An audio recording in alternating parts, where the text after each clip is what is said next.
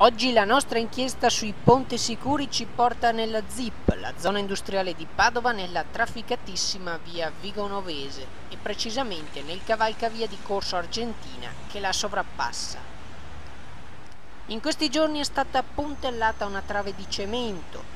Ricordiamo che noi non siamo dei tecnici e quindi possiamo solo azzardare che questo puntellamento sia stato effettuato per evitare che pezzi di cemento armato possano cadere nella sottostante pista ciclabile.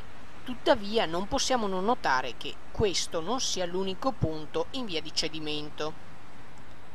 In tutto il cavalcavia si notano in modo evidente le gabbie di ferro e il decadimento dello strato più esterno del cemento. Noi non possiamo dare una valutazione sulla solidità della struttura interna e non possiamo dare un giudizio sul fatto che questo cavalcavia sia diventato a rischio crollo. Ciò che però possiamo auspicare è un intervento urgente di controllo e ristrutturazione della struttura già da parte del commissario straordinario De Biagi, perché l'esperienza insegna a non sottovalutare gli eventi e potrebbe non esserci il tempo di aspettare il nuovo sindaco. Zwischenberg Channel News, Padova.